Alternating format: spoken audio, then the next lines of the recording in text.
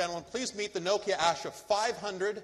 It was a gadget lover's paradise in Abu Dhabi this week when Nokia unveiled its first tablet computer, several large smartphones and a number of other new products.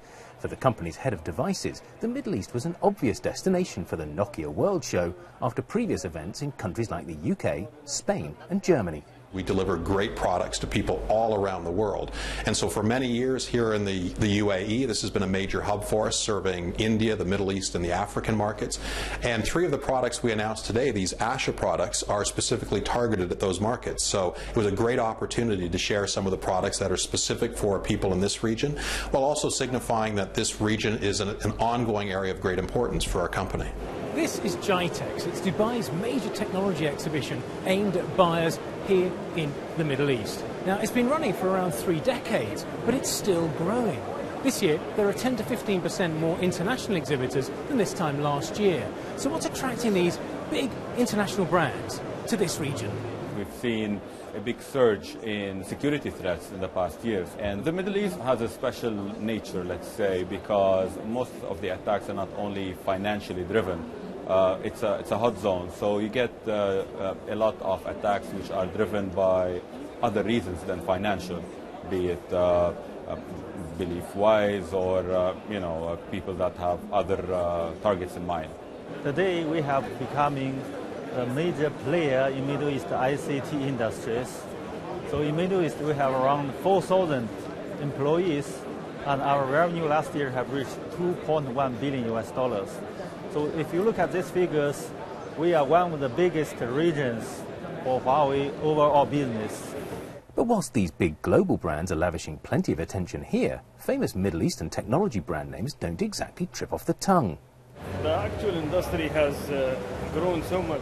Dubai's Internet City is one of several government-run free trade zones here in the Middle East to have set up an innovation hub or high-tech business incubator in the last year or so. Majid has high hopes for one called In5, which offers cheap setup costs and subsidized rent to promising startups. We are living in one of the fastest growing areas around the world. We're showing huge potential for growth, which is showing huge potential for development. Skill earlier migrated through different locations around the world. Now they are not. They are located here, and we believe that this will result in more individuals venturing into this area, and hopefully this resulting into the next breakthrough. So when you want to add an expense, it's actually backed by machine learning and geo-targeting. One company recently accepted into In5's program is Wally, which has developed a personal finance mobile phone app that's gained 300,000 users in just a few months and attracted close to $500,000 investment so far. Whilst it's not guaranteed they'll stay here, the location remains attractive. All the global leading companies are based here in Dubai. I mean, they have major offices here. So, and as well as recruiting talent, it makes it a lot easier to get people to join you if you're based in a place like this. Being based out of the US or Silicon Valley, it's definitely something that we consider all the time, but we just haven't reached any obstacles just yet where we felt we were limited by where we are.